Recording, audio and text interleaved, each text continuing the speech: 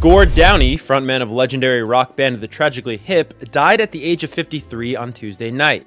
Gord was diagnosed with terminal brain cancer just over a year ago in May 2016. The band released a heartfelt statement early Wednesday morning confirming Gord's passing, writing that he, quote, quietly passed away with his beloved children and family close by. Gord knew this day was coming, the statement continues. His response was to spend this precious time, as he always had, making music, making memories, and expressing deep gratitude to his family and friends for a life well lived, often sealing it with a kiss on the lips. Last year, the Tragically Hip embarked on a bittersweet farewell tour with Gord's health in mind, with 15 dates across their native Canada to say goodbye to fans. The singer referenced the outpour of love while on stage, as he called out, "Thank you, people, for keeping me pushing and keeping me pushing." In a statement, Prime Minister Justin Trudeau wrote, "Gord's command of language was profound. He painted landscapes with his words, elevating Canadian geography, historical figures, and myths. When he spoke, he gave us goosebumps and made us proud to be Canadian. Our identity and culture are richer because of his music,